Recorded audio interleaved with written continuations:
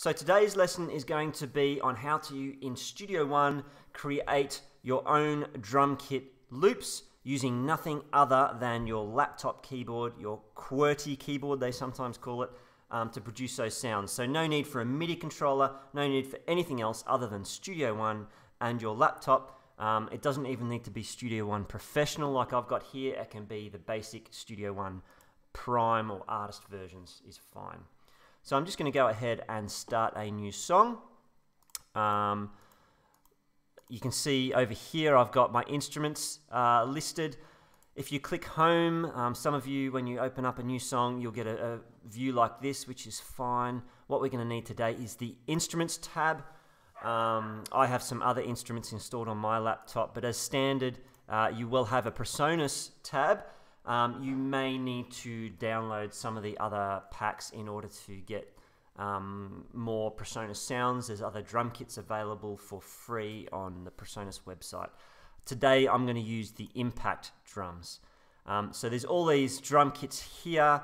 I can pick any of these, but just for the point of demonstration, I'm going to use the Producer pack, the Electro Producer pack. Here it is, and you get this this look here, which looks like one of those physical drum pads that sometimes they use on stage, and this is quite consistent in the industry with things like Alberton, very popular.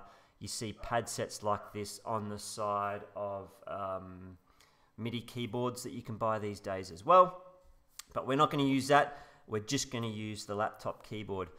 Now, PreSonus has made this super easy because all I have to do is press caps lock and it sets up my keyboard as a QWERTY keyboard playing machine. So I press caps lock, this little thing comes up, and you can see there's part of a keyboard here that is basically designed to represent a keyboard. Notice that some of the numbers are missing, and the reason for that is if you can visualize a piano keyboard where you have 2 black notes and then 3 black notes and then 2 black notes, it's meant to represent that. So I can press 4 here and it does absolutely nothing. But if I press Q, it's going to play our bass drum. So it'll take some practice just going through and working out which instrument, that's W, triggers which thing. There's the tambourine. Snare drum there. Keep going along. T, snap. So it might just take you some practice to see which keys trigger what sounds. And my flats and sharps are doing nothing in this one. That's absolutely fine. So if we focus perhaps on the bass drum and the snare, we'll make up a little bit of a riff for ourselves. Let's see how that sounds. I'm going to try and lay that down, and if that's the tempo I want, da, da, da, 1, 2, 3. So that's my tempo there. With PreSonus Studio One, if I just click that tempo in the word or on the word tempo there, what it will do is adjust the actual speed. So 1, 2, 3, 4, click, click. See how it's adjusting the speed according to how fast I'm clicking. And being OCD, I'm going to type in 140 just to make it a nice round number there. When you're recording something like this, really, you should stick to the metronome. It's just going to make your life so much easier later on down the track. So here I've got, I'm going to have a pre-count just to count me in of 2 bars. I'm going to have a metronome with an accent. The accent gives that little different tone or slightly louder tone on the first beat of each bar and then the other beat. They've just got slightly different sounds there. You can set them to whatever you like.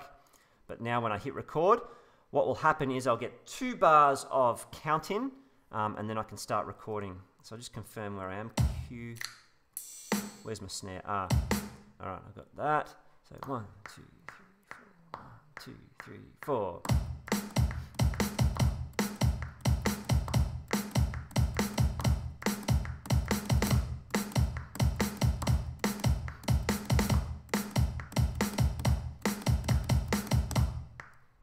All right, and so I've played 8 bars. That last beat I played was meant to be at the start of the next bar. I'm going to cut that back. So I just get back my standard tool here. For some reason it shifts onto this one. It's not what I want. And I can see just a little bit of that note clinging on there.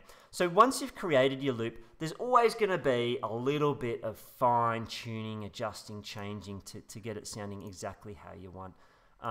So we do this using the editor in Studio One. You can get to the editor two ways. One is by double clicking on the track.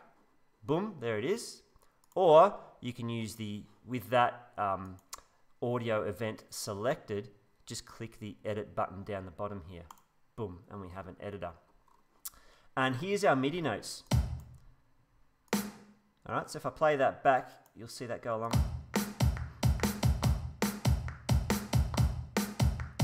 Okay, and being human, sadly, my beats are not landing spot on with the metronome. If you look closely, you'll see, he's not quite on the line, he's not quite on the line, he's not, you know. And so there's two ways of looking at it. One is, well, I'll leave those little imperfections because it makes my song sound human. That's one way of looking at it. The other way is, no, I want them to be bang on. This is going to be like some awesome dubstep techno-y thing where it has to be really robotic. And that is entirely personal taste. What's not personal taste, however, is that one that I put right at the end, which was it was meant to be in the next bar. I shouldn't have played it at all. I'm going to select him and delete him. I don't want it. All right. So if, let's just say you don't want it to be humanized, you want it to be robotic as per electronic music, you want to use a tool called Quantize. There are some options called quantizing up here, but to just give you an outline, what Quantize does is it essentially snaps these audio events to the nearest line. So that one would go there, and that one would go there, and that one would go there, and that one would go there, etc. There is some adjustment though. So this is American terminology. So it's going to snap to the nearest 16th note here. A quarter note would be a crotchet, so it would snap to the nearest crotchet. This one would snap to the nearest quaver. A 16th would be to the nearest semi-quaver. And this can have a big impact on how successful your quantize is. So if I go for 16th here, or actually just for point of demonstration, notice how when I go between 16th, that's 16th there, and 8th, it removes some of these lines. So an 8th is a quaver note, and it looks like I'm going for those lines there. Are there any... I'm looking for any audio events that are smack bang in the middle where I've perhaps meant to play a quaver. And look, there's one there. So see how it's right in between those two lines? That means that note there, I was probably trying to play that as a semi-quaver or a 16th note. So if I want to keep that and I don't want it to be all messed up, I probably need to quantize to 16. I'm going to zoom out a little bit so I can see all of those notes, because I want you to be able to see what happens when I press Control A or select all. You could also do that by selecting all that way, entirely up to you. Now that they're selected, as soon as I press the Q button, it's going to quantize, which is going to snap those notes to the nearest line. Let's just see what that does. Ready, and Q. And you can see it's moved them all around. This can be hit and miss, and it depends how accurately you've played it. The more accurate, the better it's going to be. Let's just have a listen.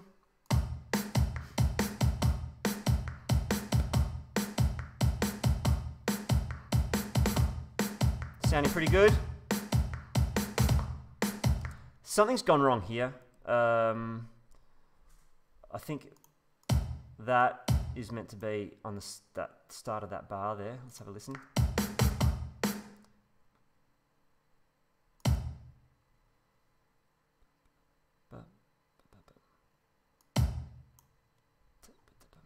Maybe something like that. That's not what it was. So you can have these little issues and you've got to work out what you're trying to do. There it is. All right, so that sounds good now. Fixed. Oh, and it's not gone well at the end there for me. So options are I can go through and physically move the notes around. I could say, well, my first half was pretty good, and all I've really done is played the whole thing twice. So another option might be, well, the first half was good. The second half, there's some problems at the end. Look, I can pretty much see them there, just looking at it. So I can cut all that out back to here, and then just duplicate that bit as a loop. So if I press D, boom, now it's all perfect.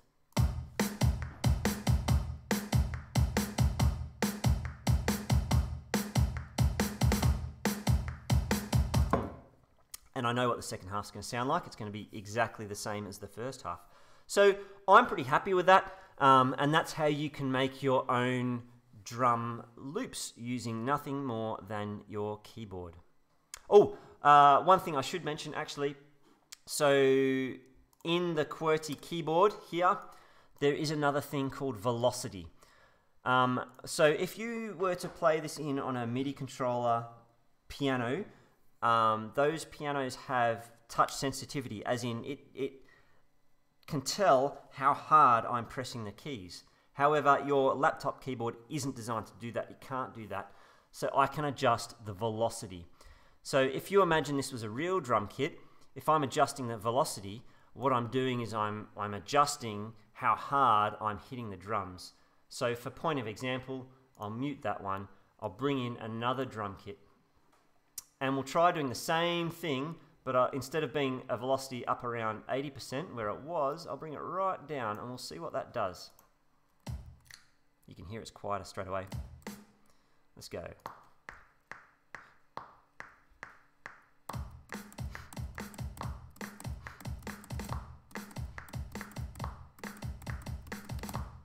So it's just quieter. Worth pointing out on some of your higher end MIDI instruments, being quieter doesn't just mean being quieter. They will have a different tone color as well. If you can imagine a violin being played more quietly, actually has a different tone color or a different sound to it to a violin being played louder, other than the velocity itself. Worth pointing that out, though I don't think these basic, don't quote me on this, I don't think these basic PreSonus instruments do have that sort of sensitivity or that level. So there you go, creating your own drum MIDI loops using nothing more than a QWERTY keyboard.